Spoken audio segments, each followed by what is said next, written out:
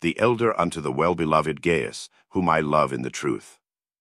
Beloved, I wish above all things that thou mayest prosper and be in health, even as thy soul prospereth. For I rejoiced greatly, when the brethren came and testified of the truth that is in thee, even as thou walkest in the truth. I have no greater joy than to hear that my children walk in truth. Beloved, thou doest faithfully whatsoever thou doest to the brethren, and to strangers, which have borne witness of thy charity before the church, whom if thou bring forward on their journey after a godly sort, thou shalt do well.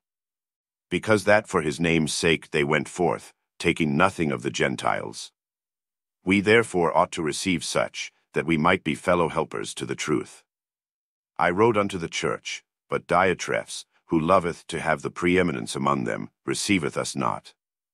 Wherefore, if I come, I will remember his deeds which he doeth, prating against us with malicious words, and not content therewith, neither doth he himself receive the brethren, and forbiddeth them that would, and casteth them out of the church. Beloved, follow not that which is evil, but that which is good. He that doeth good is of God, but he that doeth evil hath not seen God. Demetrius hath good report of all men, and of the truth itself, yea, and we also bear record, and ye know that our record is true.